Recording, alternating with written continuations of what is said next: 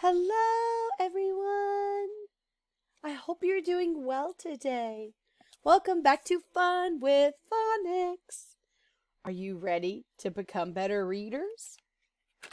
Let's focus on our beginning, middle, and end sounds. What is the beginning sound that you see here? Can you tap your nose? Tap. Great job. Does this have the same beginning sound as tap?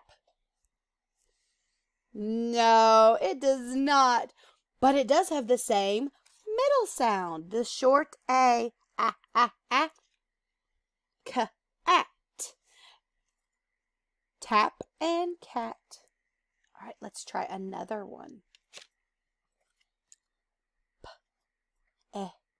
G. Peg. Peg. What is the middle sound in peg? The short E. Excellent. Very good. You are so smart and great readers. This has the same middle sound, but the beginning and ending sound are different. Fed. Fed. They both have that short E, just like Uh-oh, where'd you go? There you are. Elephant. Good work.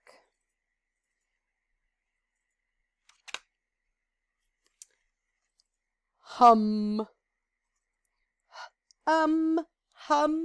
I like to hum songs to myself. This has the same ending sound as hum. Jim. Jim. So it has the same ending sound as hum, but it has the same middle sound as peg. Peg. Great work.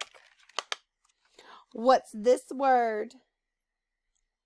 Box. Box. Very good. Great reading.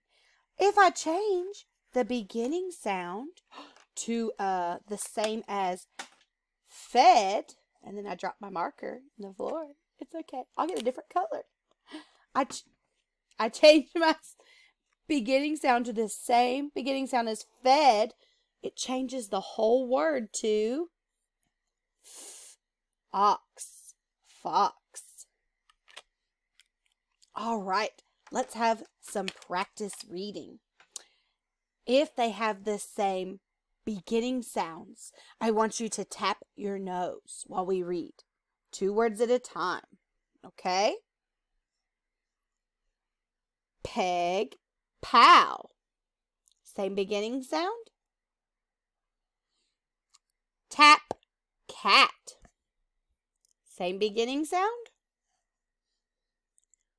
Box, mad. Same beginning sound.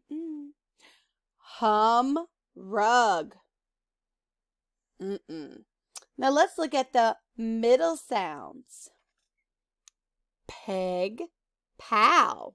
Same middle? Nope, it's same beginning. Tap, cat. Short A. Box, mad. Hum, rug. Same middle sound. High five. You are wonderful readers. I'm proud of you.